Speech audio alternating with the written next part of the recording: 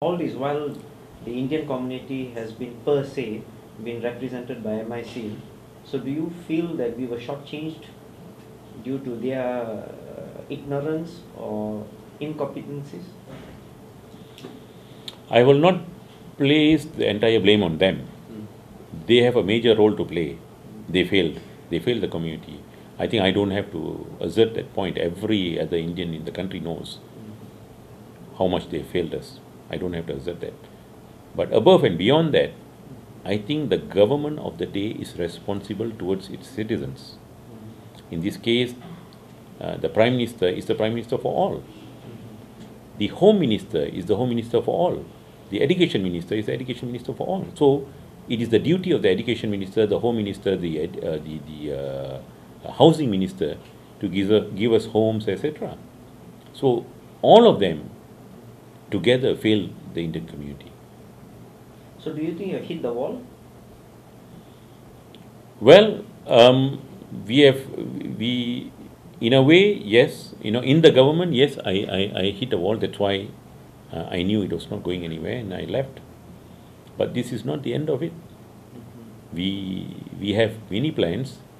We are capable of, those who know us really know that, we are capable of doing many things. This is just one setback. It's okay. We tried our level best. And when we fail, we come up in the open and we say we failed. And we have rightfully apologized to the people. There's no need to harness the support of the people. The people know what we are doing. They ought to understand what transpired, why we failed. So that is what we intend to do at the moment. But in terms of the MOU is not dead. The blueprint is not dead. At the moment, the MOU is not honored. But the blueprint remains, because this is a document of great significance that is supposed to change the lives of the Indian community permanently.